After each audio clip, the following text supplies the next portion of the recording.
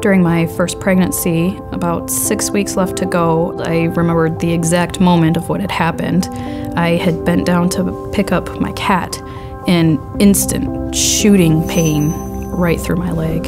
It was really scary. I never felt anything like that. When all I did was bend down, did I hurt the baby somehow? Is the baby okay? It was scary. I went to my OB. They said, this sounds like sciatica. You can't really move or walk.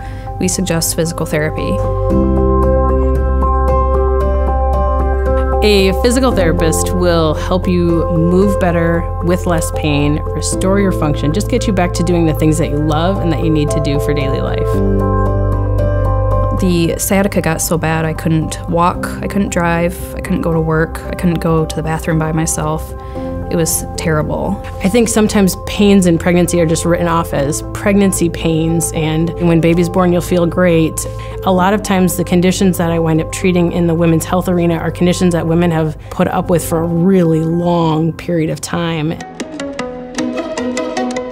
The first time that I saw her, she did an assessment, and we went through everything, and she had printed out a sheet of what I should do, and that was a relief the second and third time I went to her because I felt different every time, and she gave me different things to do every time. When you come alongside somebody who's in a lot of pain and you're able to just offer them some hope and some relief, you've connected with that person because you've met them in a place where they're very vulnerable.